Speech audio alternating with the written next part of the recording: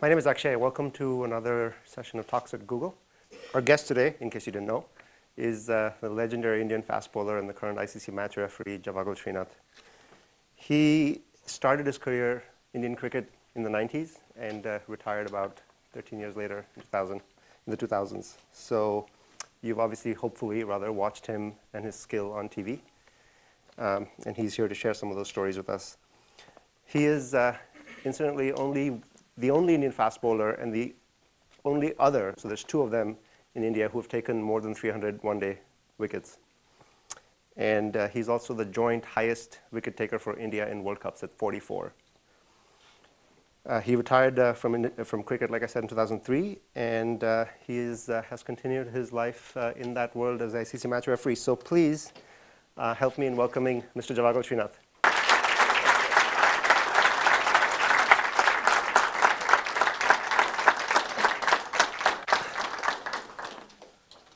So it's an honor, sir, to have you here. As you can see, there are many of your fans in the room today, and many others will watch this on YouTube at some point. So from all of us, thank you for joining us today. Pleasure.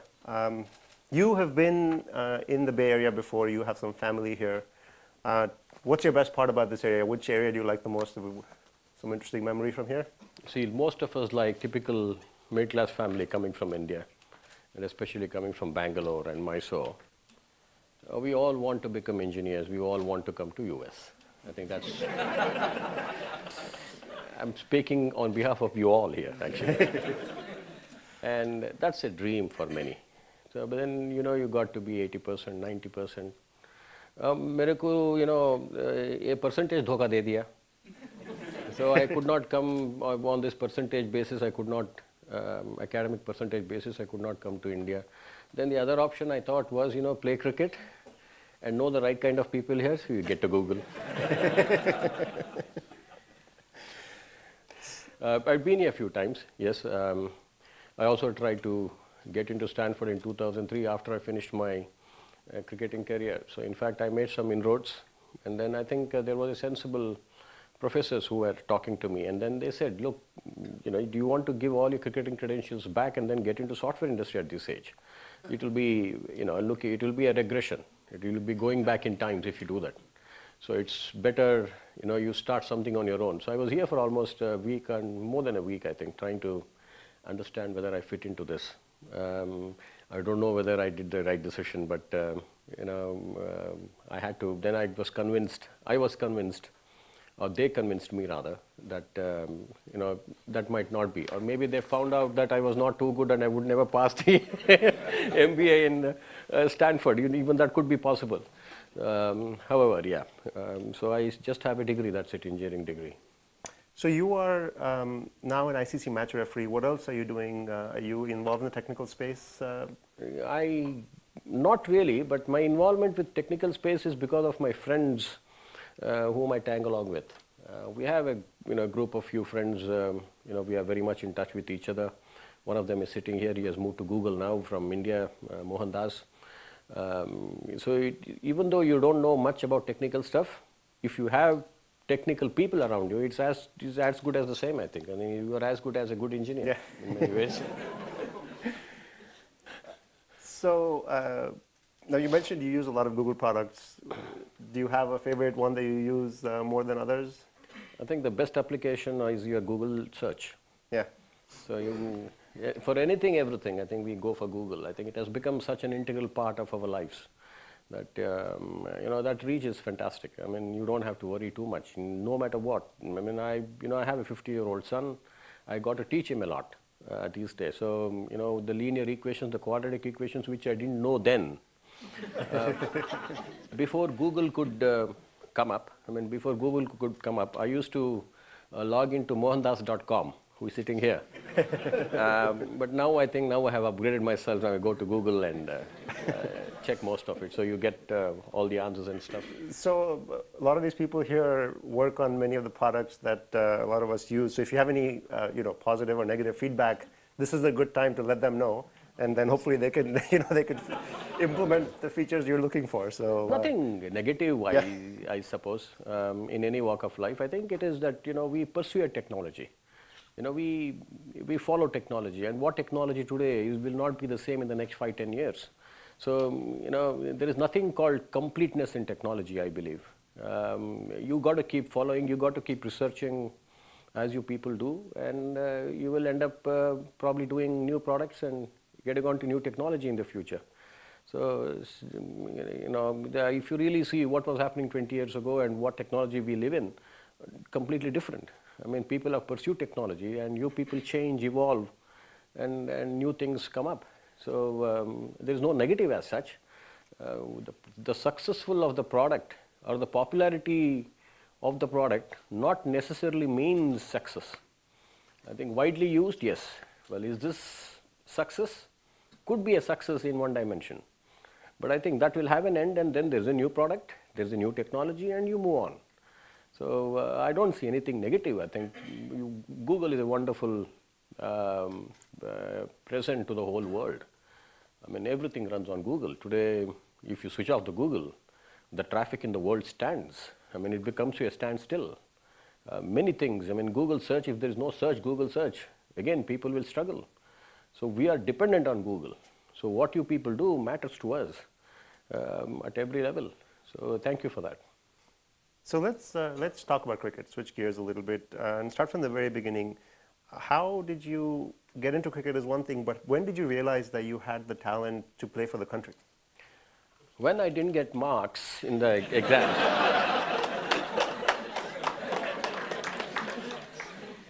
Then I realized, I think cricket will be a better bet. Look, two things, passion and your profession. Passion and hobby comes in the same line, and profession is another one. Now for profession, you have to study, you got to get marks, you got to be in that rat race in India. It's quite tough. You got to be intelligent, your IQ should be more, and all of it. Not all of them, all of us are gifted with the same, barring you people sitting here. Cricket was a passion for me, and but somehow or the other, I got into engineering. Now, seriously, why I got into engineering? Because that was the trend going on those days. There is a social status. There is something about being an engineer. Not that I wanted to achieve anything becoming an engineer. So you are seen in a different light altogether. And that's exactly my understanding, let me be honest. Got into engineering. Of course, it was not a straightforward seat. I mean, my parents had to pull in some money and give some donations and put me into the seat, because I never got a seat on merit. So I promised them that, I will finish my degree and I will do well. But cricket was, came alongside, and I was doing decently well, reasonably well. Played for Karnataka under-23s, and then I played for Karnataka juniors. So my idea was that if I represent Karnataka state, I can fail in 4 subjects. So some amount of justification within. So whenever I didn't do well in studies, I said, well, it is in the cricket which is really coming in the way, and I had to spend more cricket there. And so whenever I didn't get wickets, I used to say it's because of my engineering. I'm studying hard. We managed this lie somehow nicely in life. So that's how we managed, and I managed. And but I always had one thing in my mind, that you got to have a degree in India, no matter what. I think for a level of acceptance, you got to have a degree. Without a degree, you struggle in India. The first thing, if you really see anybody who you meet in India, is "Padhai kya hai tu? Kya padha hai bhai tu?" So that's the basic question that you need to answer. The moment you say that you don't have a degree, then straight away they look down upon you. I mean, that's the Indian way of, in a way, that's a motivation for us to at least have a degree. Anyway, back to this. So I managed somehow, and slowly I realized that my cricket was coming good, and then I probably spent more time. But I never thought that my cricket would be my profession. Even today, I will never advocate in India that sport can be a profession. The economy doesn't support that. You got to have a strong economy otherwise for you to fall back on sport as a profession. So once you finish your profession, whether you make it to India or whatever it is, you should still make a decent living. That you cannot do in India when you risk your education and then take up sport. But anyway, I was employed in a Vijaya Bank, in a bank called Vijaya Bank, you all know. They came in, in my third year. So when I was a bona fide student, I was already earning money, so which is not legal, but nobody knew that I was employed with the bank. So I was able to, manage both. That came in as a bit of a support because, I lost a year when I was in third year. Semester became very difficult for me. Semester scheme was a little tough because every 6 months we used to have exams. Our college, JCE in Mysore, stood by me like a rock. They could change exams and stuff and all of it. Then I lost a year, but some amount of justification that, worst case, I will be a bank clerk. From then on, I progressed and then I played for India. And then gradually I became an officer in the bank. And those days, being an officer in the bank was the thing. And it was quite a decent job, perhaps. It's still, I wasn't very clear, well, will this be my career for the next 15, 20 years? Slowly, I think I got to terms with this game and understood what is required to stay here for the next few years. And as time went by, I got the gist of how to make this a profession, a hobby into a profession, probably the best thing that could happen to anybody, and stuck to it. And I had an injury in '96. Then I had 4 subjects to go. And in 1996, I went back to the college, stood in front of my lecturers, and then I pleaded, saying that I need 35 marks to pass so that I get a degree. And then some of them were really good. I mean, they took some special classes, and I am indebted to them for life, actually, for that. And they did a wonderful job, and I was able to pass those 4 subjects, and I got my degree in 1997. Indian pitchers in the 90s were not known to help people like yourself who were into the art of pace bowling. You were probably more successful in India than overseas. Did you realize early on, and how did you adapt to those conditions? Yeah, it was quite hard to bowl on Indian pitches, but you start adding more when the situation is very adverse. You start to believe in reverse swing. You try to move the ball more. It also adds pressure on your career, so that's in a way good at the right time. So that always keeps you on the toes. What happens when you're under pressure? You are trying to do your best. You are trying to learn a lot. You're spending more time in the nets. I think that's what my PS saw in me, to hold on to me in the side for the next 3-4 years. So I think an attitude which was good in many sense. I think I was also a little insecure to start with, but realized that that pressure when things are not at your best, when you have 3 spinners playing in a team, and then I've been picked because I'm more of a symbolic fast bowler to be part of the side. Now, being a part of the team, I mean, you got to contribute to some extent. You've got to try, even if you don't get a wicket, but you've got to bowl those 15-20 overs to make myself believe that I'm part of this team, instead of just standing there doing nothing for hours together. Maybe that was subconsciously, I was doing such things without my own knowledge, and that was recognized, and that helped me to learn a few things. So adverse conditions also gives you a chance to look for some kind of growth within ourselves. I want to talk briefly about the injury you mentioned in '96. Yeah. You had a rotator cuff tear. Yeah. I remember watching, I believe it was a test series against South Africa. Correct. And I remember clearly watching you sort of, rubbing your shoulder. You would throw the ball underarm from the fence. Clearly you were in pain. Why did you continue playing, and why not just stop and attend to your injury? The assessment of an injury is always a challenging one. When you want to bowl as much as possible, you want to kind of bowl the last ball and then kind of come to terms that you're injured. I mean, that's probably the way any sportsman would want to see. Even if you can bowl an over, you don't want to stop it. You want to finish that over. But this injury was so unique that when the body is warmed up, when my shoulder is nicely warmed up, you could bowl more and more. But once you stop, the damage would happen then. Basically, the ball was coming out of the socket. And there was phrase, there is something called labrum cartilage here at the socket. And that plastic thing which holds the ball in the socket, that had almost worn out. So finally I realized that I couldn't even lift my arm, and that was the time I realized I need to go and see a doctor. So I went to South Africa to one of the doctors in a Rosebank clinic, and they have the best facilities, in fact. They said that you need an operation.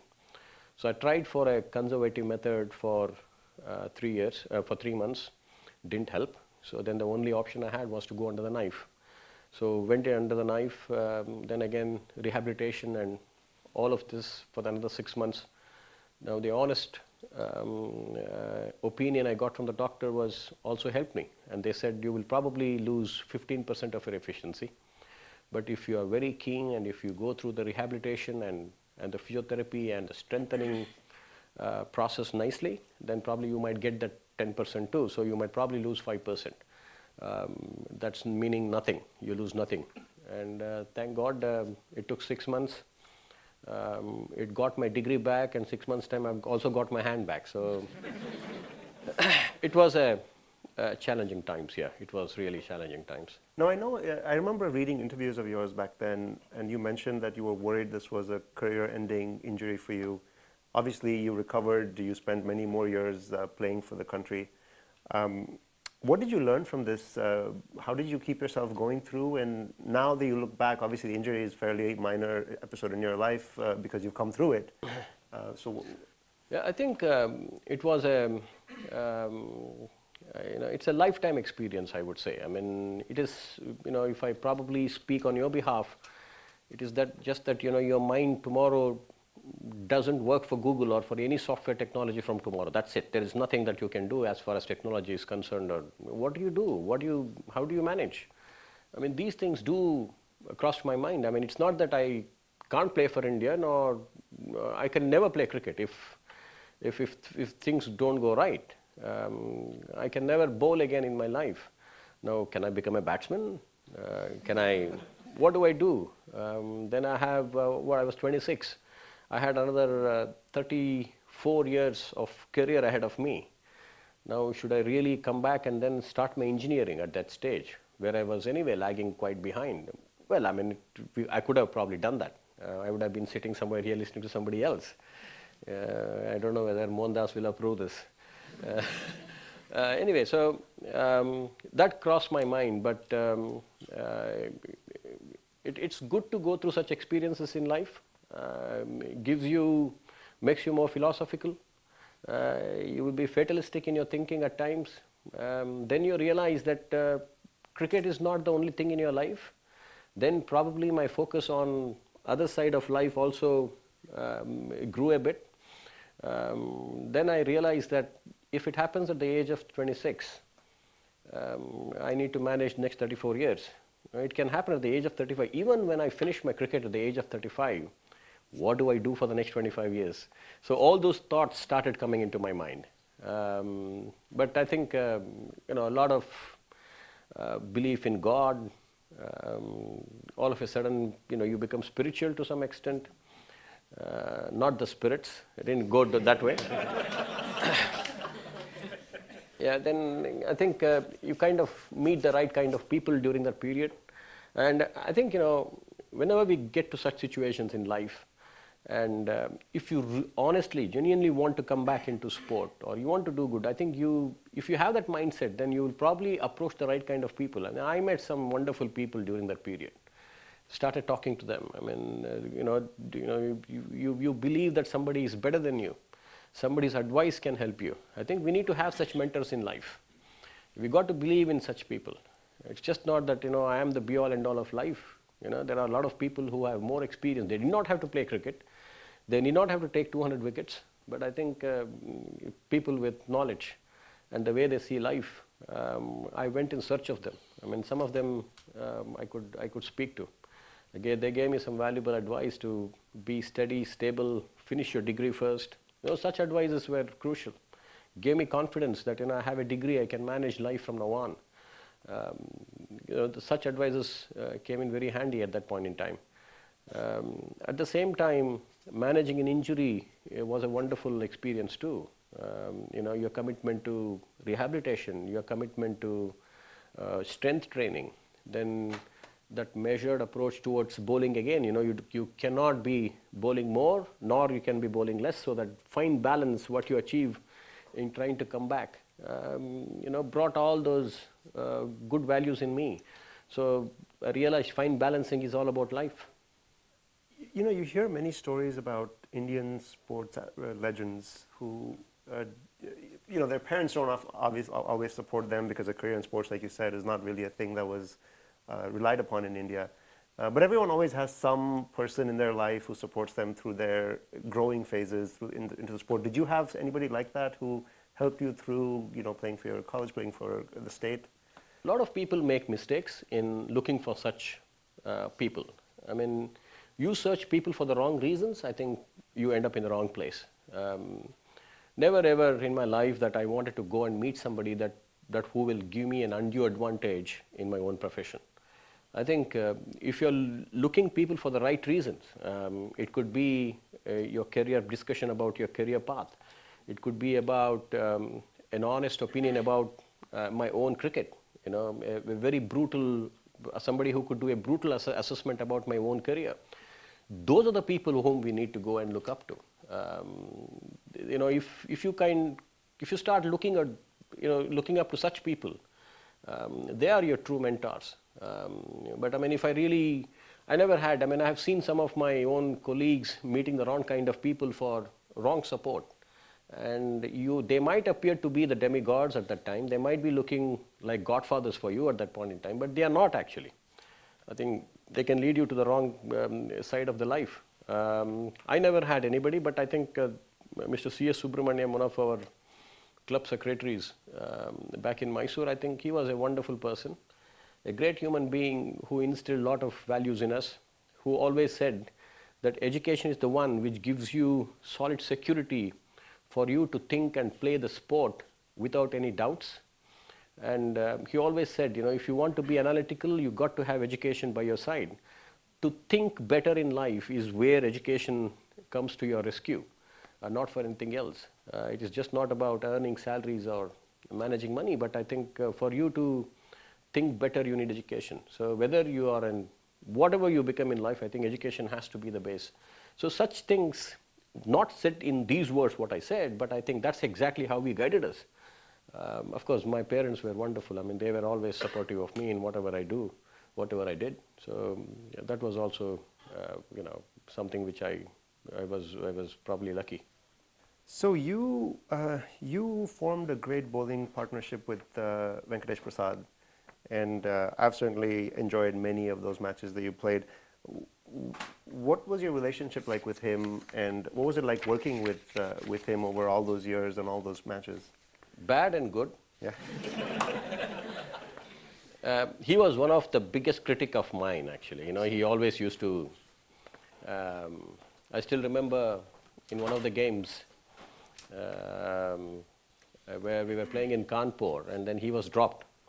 So there were 3 spinners and myself, and we I got a wicket, and I was standing at the fine leg, and I asked for some water, So he was the 12th man, and then he used to walk very slowly.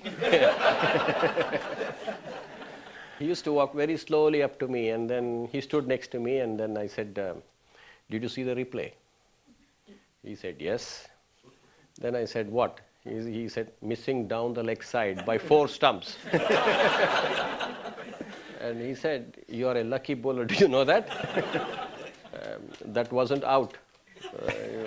And even the first one, the umpiring is so horrible. So that was the motivation what I got from him. And there was a camera next to us, and then when the camera is focusing on us, there is a red light which comes on. So the moment that camera came on, then he was patting my back. And so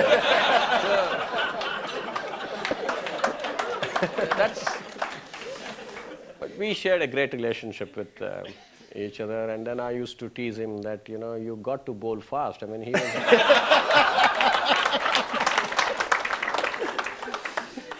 so we had a very healthy relationship, and we had a good laugh, and we shared most of the, you know, our backdrop was very similar in life, so we kind of shared the same food and the same taste, most of it. So, you know, we had a great time, of course. He's a good gentleman, and we thoroughly enjoyed his, I thoroughly enjoyed his company. Which has been your favorite ground to play on? See, when you win a match, I think, irrespective of what the state of, and then you have got wickets in that particular match, then you'll always, it is hard to say that's not my favorite. But I think Centurion Park in Pretoria, South Africa, was one of the best grounds. But now all grounds have, you know, really come up nicely. I mean, MCG is a fabulous ground. If you see, it's the Melbourne Cricket Ground is beautiful. I mean, if you see, Lords has its own charm. Surrey Oval is beautiful. Our own Calcutta Eden Gardens is wonderful. Many, I would say. And of course, our Bangalore is also pretty cute, I would say. So you've played with some really big names in world cricket. I want to ask you about 3 specific people. So I'll give you a name, and if you can give us a story or a memory or something like that. First up, Kapil Dev. I think he was my mentor. I kind of grew up watching him and learnt a lot from him. I think we have shared various stages of relationship with him. As I said, he was my demigod. I emulated him. Then we started playing together. Then we have kind of challenged each other.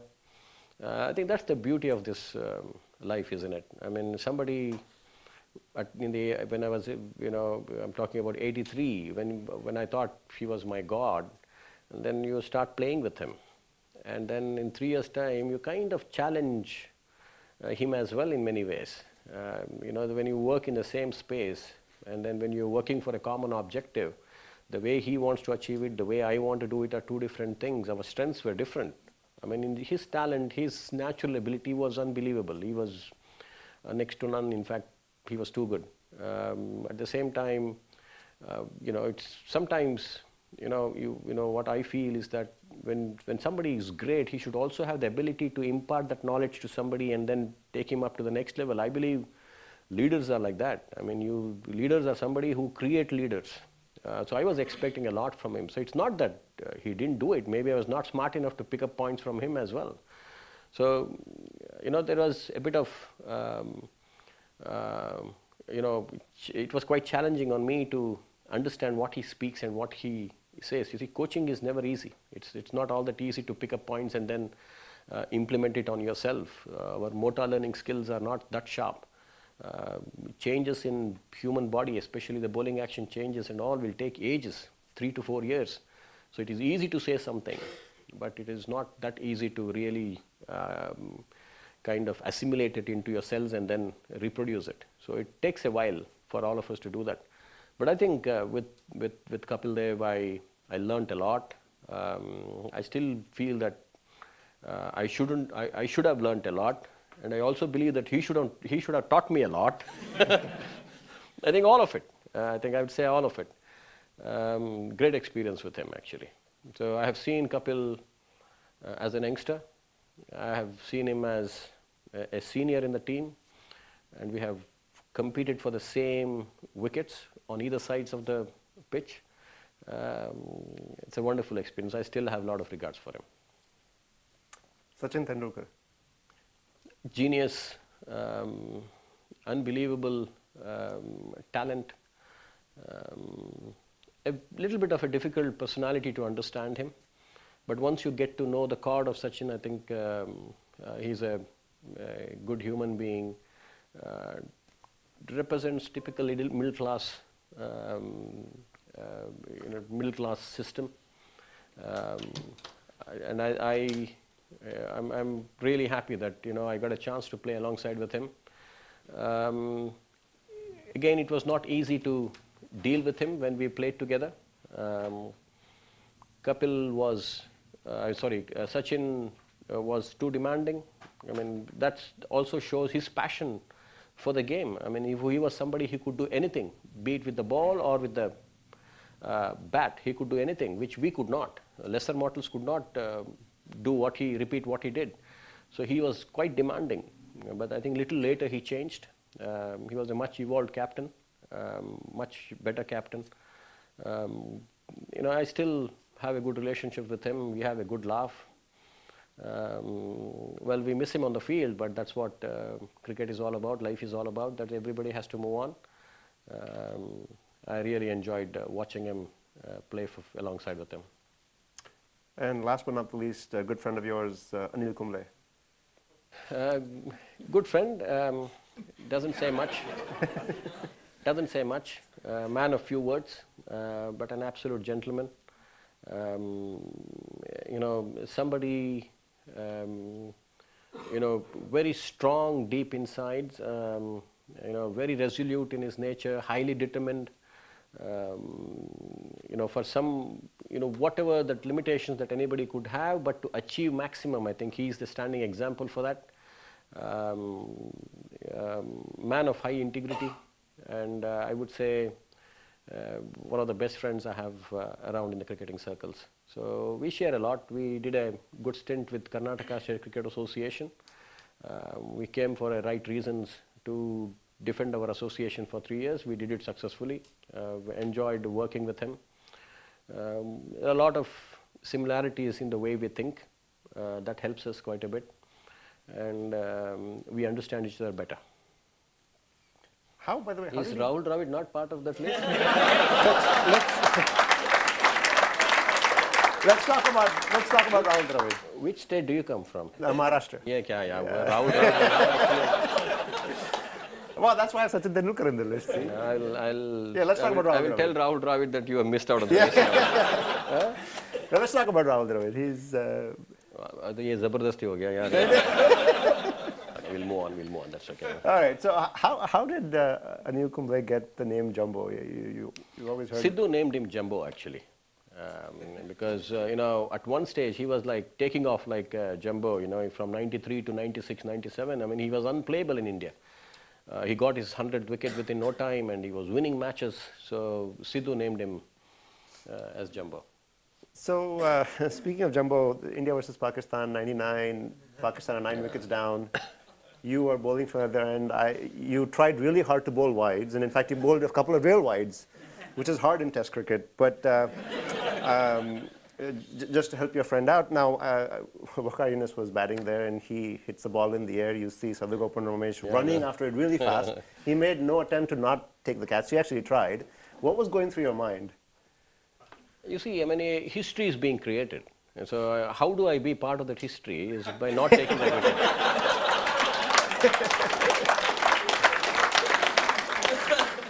And that one wicket is not going to make any difference to me at all. If I had taken that wicket, nobody would have spoken about it. Even you would not have asked that question to me. So, no, I think it was a conscious decision. And then, the way Anil was bowling, that he was looking as if he's going to get wicket every ball. So I think it was anybody's duty to make sure that, not to take any wicket for that moment and enable him to get that wicket. So I think he finished off the match within no time. And I think that's the way you kind of help somebody to create records and stuff. So that was 10 wickets in a match is no joke. That was a fabulous performance. One of my fondest memories, and I know some other people share this opinion as well, of your career is of your batting with Anil Kumble against Australia. You had a 52-run partnership. I still remember that match. You came out, you swung the bat a few times, you missed a few balls, and Anil walked down and said a few things to you, and then you seemed to settle down and you hit a few sixes. What was the conversation going? I was in good form. I was teaching Anil how to bat.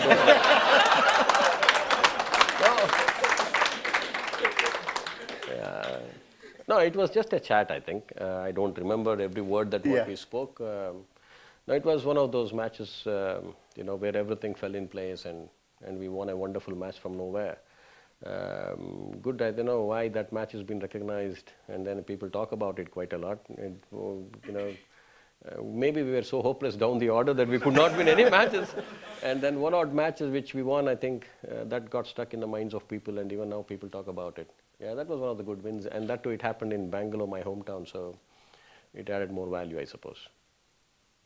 You did exceptionally well in World Cups for India. Is there something about that stage that brings out, at least in you, that brought out a different side, or was that just another match for you?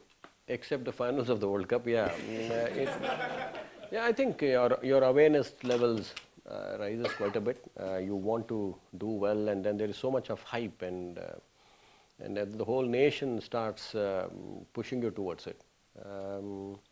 I think every nation will do that, but in India it is little more because of the numbers what we have and the following what we have, and that also puts a bit of pressure, which is good, I feel, and also nice to have that kind of support. Yeah, I mean, 4 World Cups, I think we had a couple of ordinary World Cups, but twice I think we were really there. We couldn't make it to the finals. We were up against a wonderful team which was unbeatable then. I mean, they were really, Australia was probably the best team, and there was no other way to beat them. It's a cycle, you see. I mean, Australia, now if you see Australia, I think India is probably doing so well. Australia is not a team what it used to be. So we got caught in that particular zone where they were really good and we couldn't do much in the finals, yeah. So let's switch gears, speak about possibly your second passion in technology. You are, as they say here in Silicon Valley, a techie. This is a word Passionate. I'm not a techie for sure, no. Yeah, yeah. You introduced technology into Indian cricket very early on, and I remember reading an interview where you said that technology helped Sachin's career, extended it beyond what it would have otherwise been. What was the team's and the coaching staff's reception to technology when you first brought it up 20 years ago? It wasn't accepted so easily. I mean, it was a struggle for me to convince people. Maybe my communication, my articulation in trying to convince people about what technology could do was wrong. You see, when you go to people and then say that technology is going to help you, it's going to teach you something, the first reaction was, what can technology teach me? I think that's where I went wrong in trying to convince our own players. Probably I should have said that technology will make you a guru to find your own student within. That would have been a better phrase to say. I didn't have that many words then maybe. So I was just trying to say that is going to help you. Technology will tell you what to do. So they were not happy because technology was more akin, any screen was more akin to televisions than what exactly a computer does. So I failed to convince them to start with, and especially when I was talking to them before the product was developed, I failed to convince them. I failed to build an imagination in the minds of each of the players. So then I realized I think the product should be ready, and then take it to them. It becomes more convincing. So at the very concept stage, it was hard for me to sell that to the players. So once the technology was ready, and once we started showing them, then they understood what exactly technology could do. So it was basically the difference. They were able to see what they did when they were doing well, and what they're doing when they're struggling. So when those two pictures came next to each other, so cognitively they were able to find those minute differences, and then start correcting themselves. So it is the access, it is the quick access of pictures which made them, which made coaching more easy, which made their, the corrections quicker. You could not have done that otherwise, where you could not even sync. I'm talking about 2000, where get one of the pictures on the television here and the second picture on in the second screen, and then to move that to synchronize those two pictures was never possible those days. It was quite a challenging stuff for anyone. So once the system came in, it became quite easy. I mean, those days, what stuff, in 2000, we are looking at a small RAM, 516 RAM used to be this big, PCB. I'm sure you're all youngsters sitting here, you would not even seen those actually. That was this big. And then we put in a system which was this big, almost like one big dabba it was. An ugly looking thing, in fact. And that used to go blue. Every second minute, it used to heat up so much. It was not possible for us to handle it. And then one Mr. Mohandas came in and then reduced. He's sitting here, right here. He was the one who reduced from almost 70,000 lines of code. He brought it down to 9,000 within a month's time, made the machine more efficient. In fact, he's the architect of technology in sport in India. Nobody even knew what technology could do, and in fact we had advanced to such stage that even Star came and said, we will do something for your technology, we will take it to the next level. So it was the need to to address a grave situation what we had, where we never had feedbacks. Coaches could not even communicate where we were going wrong. Coaches found it very difficult to address the weaknesses or the strengths of the opponents. So unless otherwise we had quick access to the video pictures. So that was, once that was done, I think it became more easier for us to understand where we went wrong and how to analyze, and that's when I think we really understood the correction part of cricket. So I think essentially what you're saying is, when you gave your team information, yeah, that really helped them. So now, it's an interesting point because Google and a number of the companies in Silicon Valley have thrived with collecting such information and such data and analyzing them and building machine learning models and so on. Do you see a role for big data and machine learning in cricket? I think it is heading that way, perhaps, in the near future. I mean, how I see, technology moving forward. I think now we have hit a saturation, more or less. It is nothing but a straightforward data, which is every ball becomes a file stored in the database with many attributes, and then you have a query screen and you keep calling it, whichever you want. But I mean, that has been there for the last now 15, 20 years now. So we got to move forward. That could be probably, as you said, it could be the machine learning. It could be, still the work would be the same. It won't change anything. But, the way it is, the analyst kind of capture those pictures will be different. They will probably, it can recognize the face and then, say that this is the bowler who is bowling at maybe it can understand the action and then say he's the bowler and whatever the outcome of the ball. But I know, for me, I think the next level is what a player feels on the field. What are my energy levels? What is my, I would say, the energy levels within me? I mean, how do you understand the energy levels? It could be, the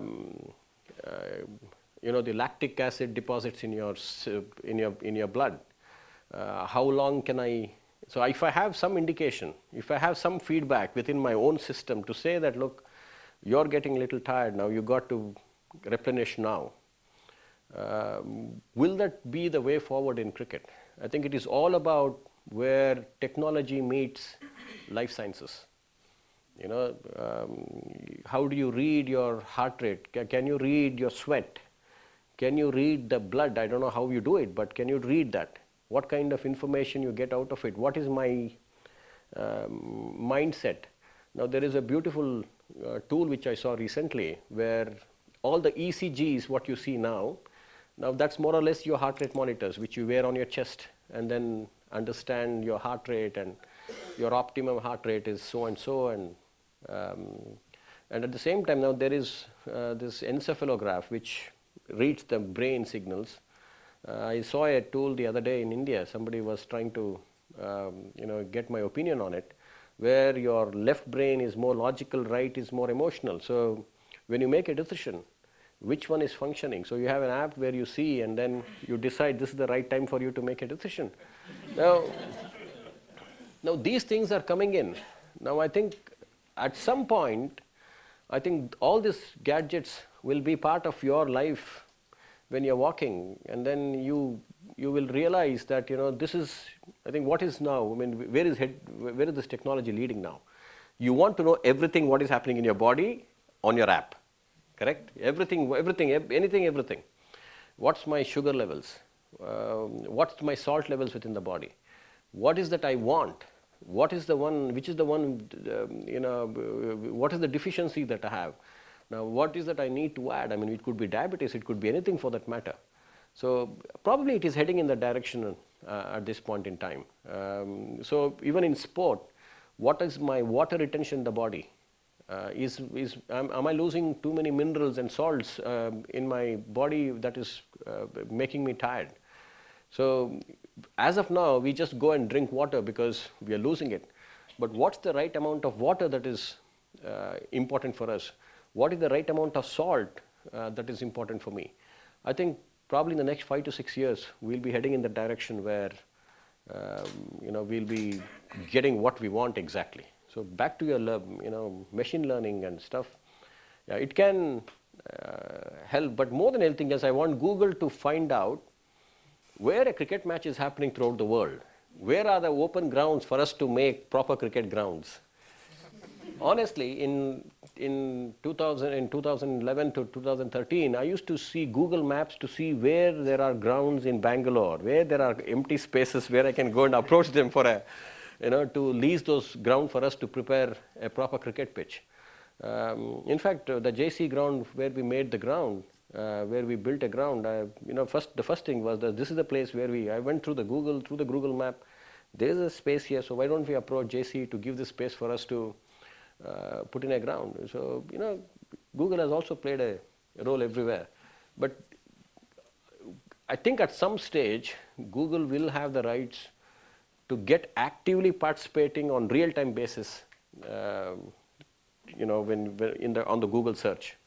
So I don't know whether it is possible or not, but it might happen in the future. Let's hope. What is your opinion of the decision review system that we have in cricket today?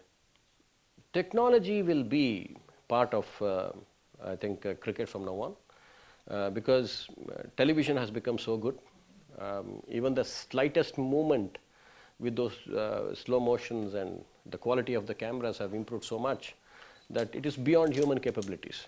So umpires will not be able to see from a distance, those little nicks or deviations, so on and so forth. But the demand at the other end has been so high for cricket, for the good decisions. Everybody wants good decisions, fair decisions. So without technology, you will not be able to achieve it. So even then, there will be a little bit of errors here and there, but that is tolerable errors. So technology will be part of it. So DRS will be integral part of sports from now on. Do you see DRS combined with machine learning replacing human umpires in cricket at some point? You see, I think we cannot think cricket or technology as a master at any stage. I think to understand the soul, I don't know, no matter how much improvements you do, what kind of intelligence you build, it cannot understand the soul and the mind of a human being. I think technology has to be one level below at any stage. I mean, the decision making has to be in the hands of the person, I mean, the human beings. You might probably get the best of best information to make the right decision, but it should be the humans at the top making all the decisions. So the man is always the master and technology should be the slave. I don't think the other way is possible. So if you take away the entire human element, so even if there is an inherent mistake at any stage, you might probably get few things right, but that human element, that fun part will be missing. Then you don't even need players on either side. You can get some robots to play. Where is the fun then? I think India will put 11 best robots, and US will also put 12 best robots to play on the field, and that's how the game goes. So, I have one last question for you. You are currently an ICC match referee. You've also done a lot of motivational talks for corporations and such. What's next for you in your life? I think you can plan for a good life, but I've been happy-go-lucky in many ways, which might not be the right way to go about. I don't really plan big as such, but I'm an ardent fan of technology in sport. I will always pursue it. I want to see how far we can go in helping people get the right kind of support from the technology, especially in the coaching space and stuff. So that will be one of my passions. It's like when you're playing, when you're schooling, you play sport all the time. So this technology and sport will be that particular space now. And of course, my career will be something else. I mean, I'm a match referee now. I don't know how I want to get involved in the sport. It could be a little bit of administration. It could be a little bit of getting into the mainstream sports. I'm happy doing my match refereeing now at this point in time. So at this point in time, a lot of things are happening back home in India as far as cricket and its administration is all concerned. So we'll have to wait and watch what happens. But as of now, I'm a very content match referee. Thank you so much for joining us today and sharing your stories and your experiences. We really enjoyed having you here. I hope you enjoy your stay in the Bay Area. Thank you very much. Thanks.